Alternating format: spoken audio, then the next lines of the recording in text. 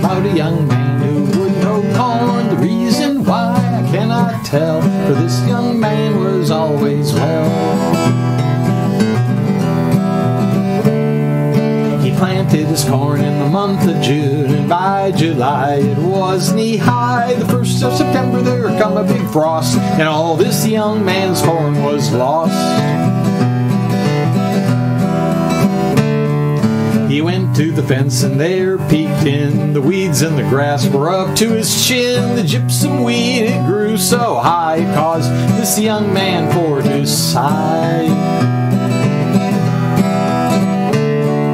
But he went down to his neighbor's door, a place he'd often been before, saying, "Pretty little miss, will you marry me? Pretty little miss, what do you say?"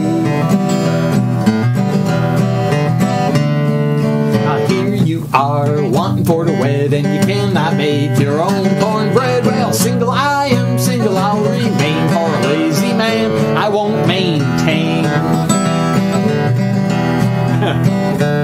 So he went down to the pretty little widder, and I hope by the dickens that he don't get her. She give him the mitten just as sure as you're born, all because he wouldn't hoe corn.